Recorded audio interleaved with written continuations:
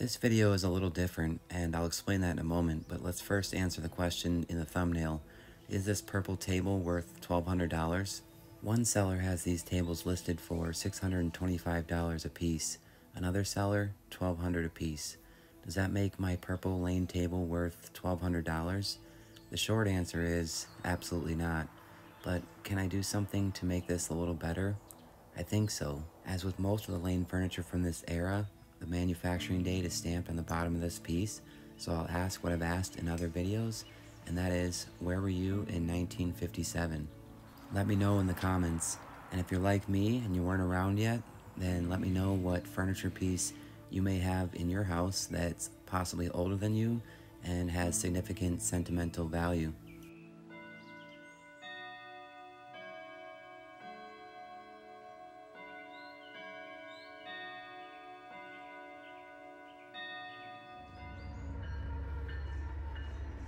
I never want my videos to be the same, and so in this video I decided to try something different. I'll show the full restoration, but I'll also include several clips of day-to-day activities since it is spring here in Wisconsin, so I hope you'll see a clip that you can possibly relate to. I'll start by sharing what I've learned recently regarding some of the history behind the Lane Furniture Company. In March 1912, a man named John Lane purchased a box plant in Alta Vista, Virginia. His son, Ed Lane, was 21 at the time and was encouraged by his father to try his hand at starting a chest factory in the newly acquired plant. They incorporated the little company as the Standard Red Cedar Chest Company, and from cedar chests, Lane expanded to occasional tables in 1951, case goods in 1956, and accent tables in 1965. The most popular style of furniture from Lane Furniture Company was the Lane Acclaim series, introduced in 1959. Designed by Andre Buss, this iconic dovetail design incorporated ash or fruit wood with walnut inlay, and this design is easily recognizable and still popular to this day. Although I don't do it much anymore, if you're looking to flip furniture for a profit, I've included several photos of vintage Lane furniture pieces that I've owned over the years. I won't include most of the Lane Acclaim pieces because I'll be doing a Lane Acclaim restoration series on the channel very soon. The few pieces that I haven't found yet would include the Lane Boomerang coffee table and the Lane Switchblade coffee table.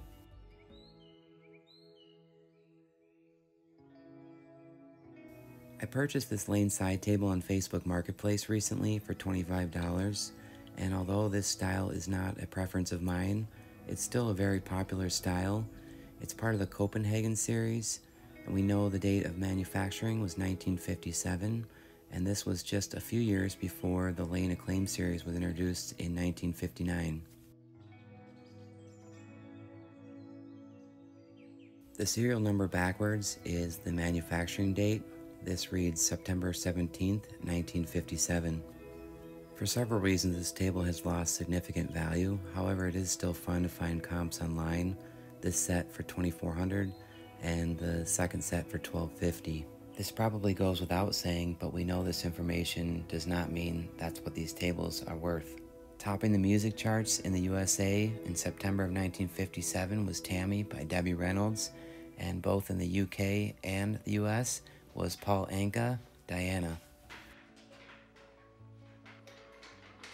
As I researched this Copenhagen table, I realized that the originals had brass feet, and I wasn't sure I would ever find those, so my goal for this table will just be to remove the paint. Working on a small project like this allows me to continue practicing with refinishing vintage furniture. It also allows me the time to consider what was going on in the world at the time this table was made. Although the purple paint would not have been my first choice for a vintage furniture piece like this, it isn't my place to say whether painting furniture is right or wrong. If you are in fact the rightful owner of any furniture piece, it's up to you what you decide to do with it. I'll start by removing the felt pads on the feet.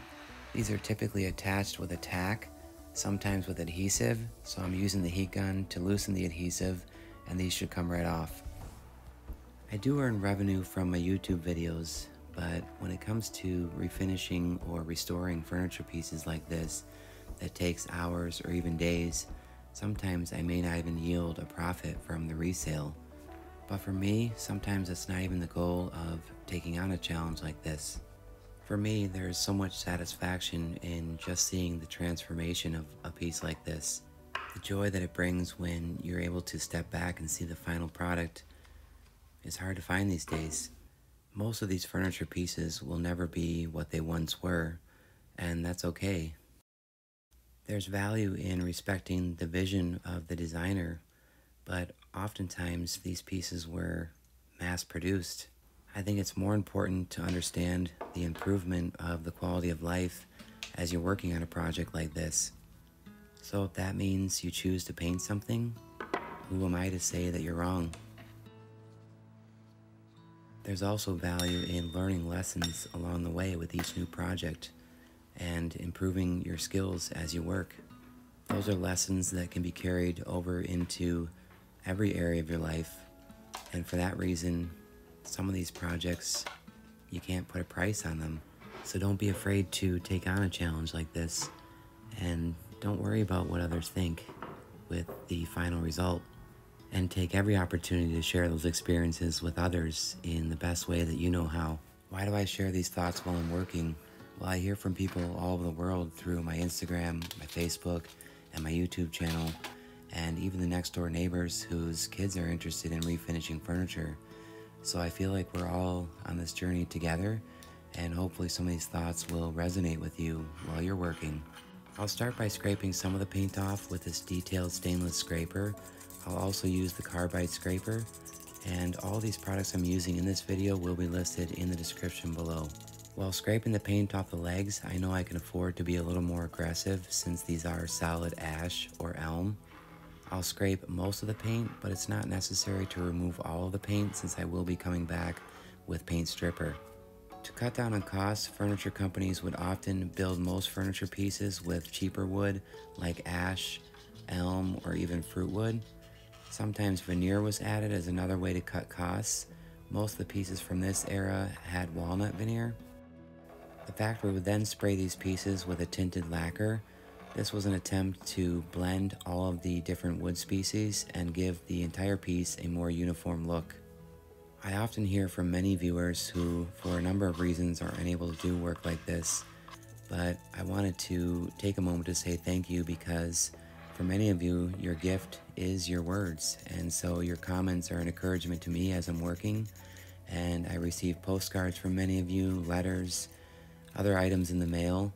Some of you support me through the Amazon wish list or even through the Buy Me a Coffee app. I'm also excited to share recent eligibility regarding a new way to support the channel directly through the YouTube video.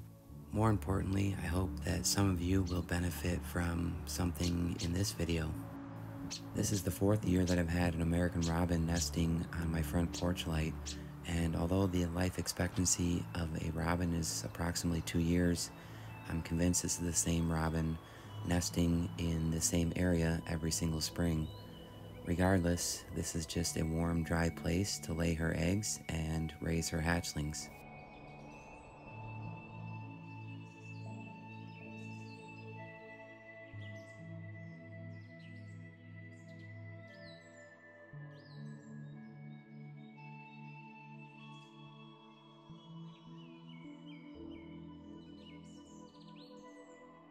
I'll move on to removing the rest of the paint with Quick Strip Premium Stripper, and you'll notice I haven't removed all the paint from the legs. This is intentional with most of my projects now. I just remove enough of the paint to cut down on some of the waste with the Premium Stripper. Also, the stripper works better in the detailed areas, as you'll see.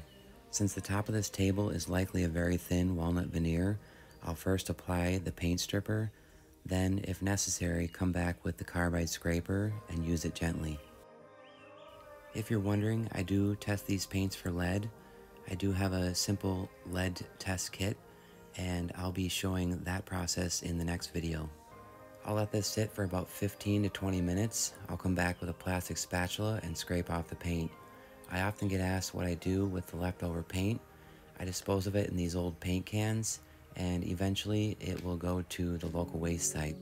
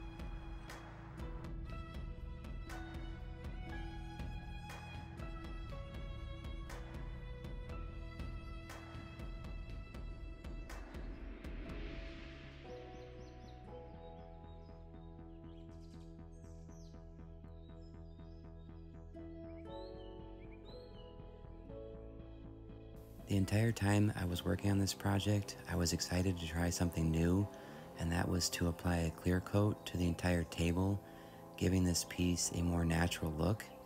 However, no matter what I tried, I had difficulty getting all of the primer out of the wood grain or the wood fibers. And so rather than risk sanding through the veneer, I decided to get out as much primer as I could and then apply a walnut stain.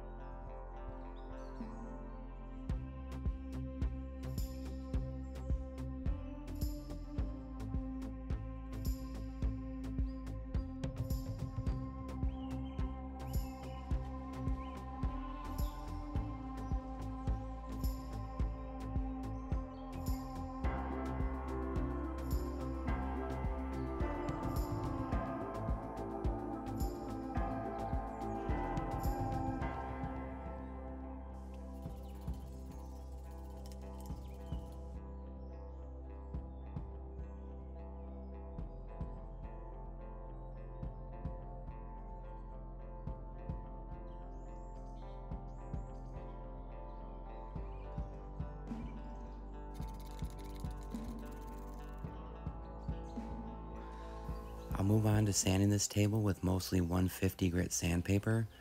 I'll use the orbital sander in some areas, but for most of this table, I'll sand it by hand. I'll then finish with 220 grit sandpaper in preparation for the gel stain. I often get so caught up with creating content that I forget to mention what I plan to do with finished furniture pieces like this. I do sometimes sell these furniture pieces for a profit.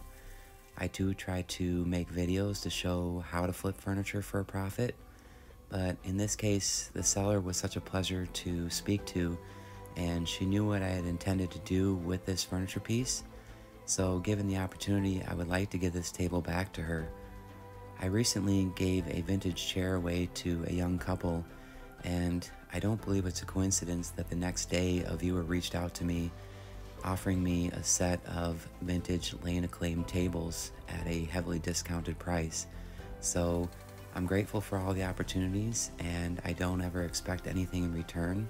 It's such a pleasure to give things to other people and share some of the joy that comes with projects like this. I want to take a moment to say thank you to Joe and Katie, a few local viewers, a married couple who gave me these vintage tools.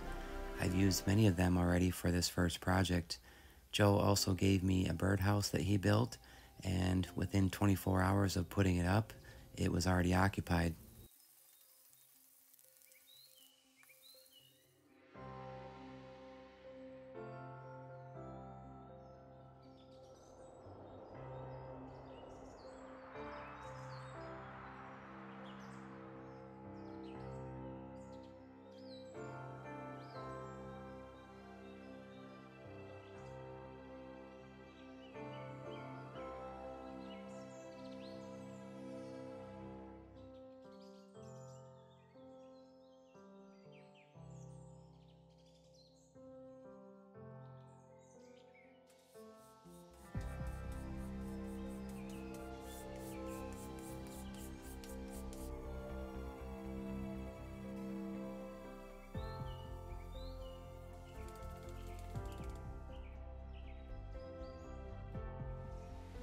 While I'm polishing the 4 screws for this table, I want to say a quick thank you to so many of you who recently purchased the Mad City Modern Apparel from my Etsy shop.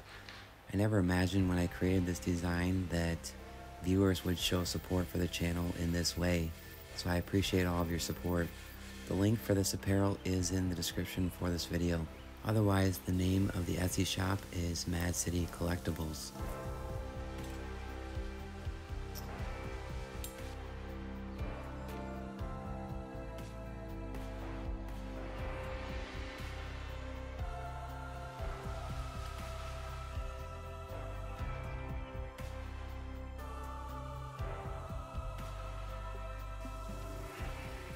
For the reasons I mentioned earlier, I chose to use Minwax gel stain in walnut.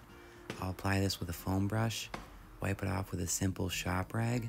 Before I do this, I'll wipe this piece off with a tack cloth and also use the air compressor to blow off any dust particles.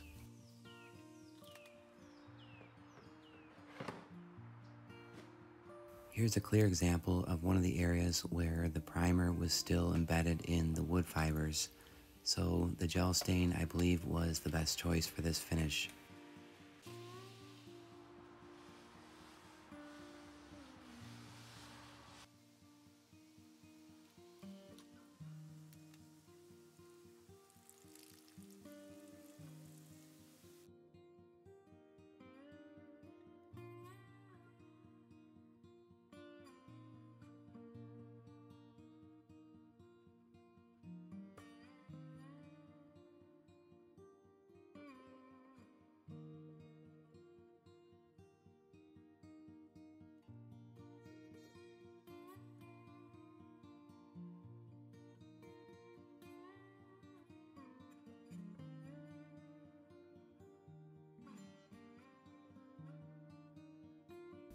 Before I apply a top coat, I'll spray on a toner, extra dark walnut. This will help blend the legs with the walnut veneer.